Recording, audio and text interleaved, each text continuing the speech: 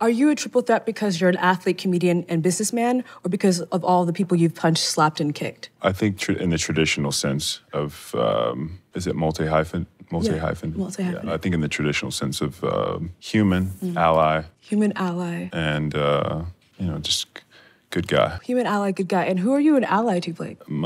Everyone. Everyone. Everyone that needs allyship. Everyone that needs allyship. Could you name one marginalized group that would need allyship? Well, I don't think people need, because that sort of portrays the idea that they're not capable of doing anything on their own. I think allyship is more like a friend. When you say, I'm here anytime you need me, you can call me, and you pick up that call. That's sort of my definition of allyship. Your definition of allyship is picking up the phone when a friend calls. No. That was an example.